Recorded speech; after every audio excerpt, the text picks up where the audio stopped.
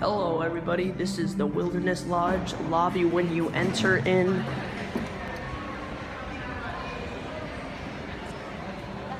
I think it's beautiful, everything looks just great here. And yep, this is the totem poles.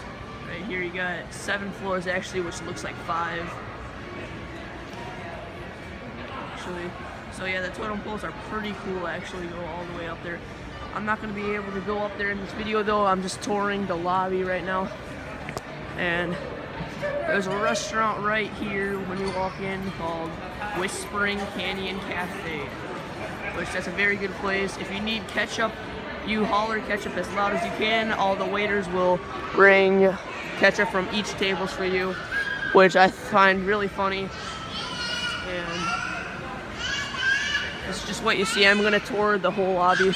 And over there is where you go to catch a bus if you want to go to each place, like Magic Kingdom, Epcot, Animal Kingdom, and all places like that. And right here is a nice place right here.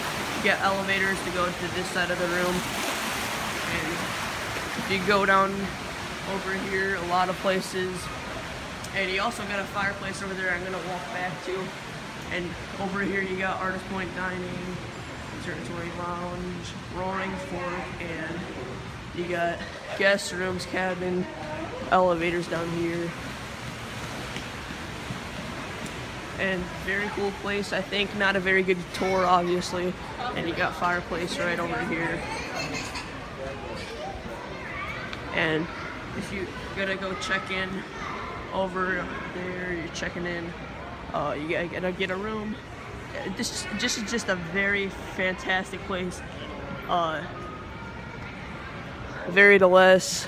It always looks better when you're actually here and not on video, so it looks way more grand when you're actually here. So